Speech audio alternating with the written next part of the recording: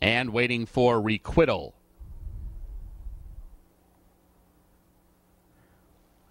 They're all in line. And they're off.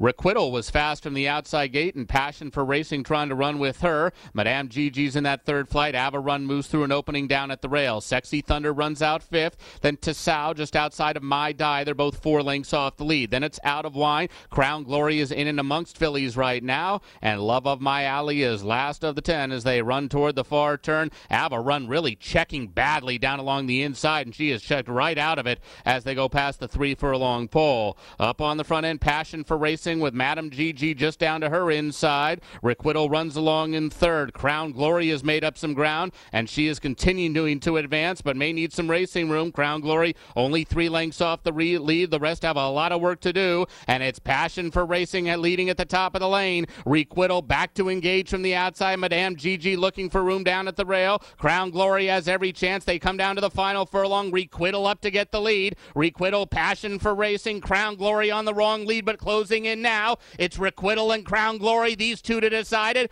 Requital showing the way. Requital 50-1, and she will win it. Crown Glory second best, Passion for Racing, and Madame Gigi.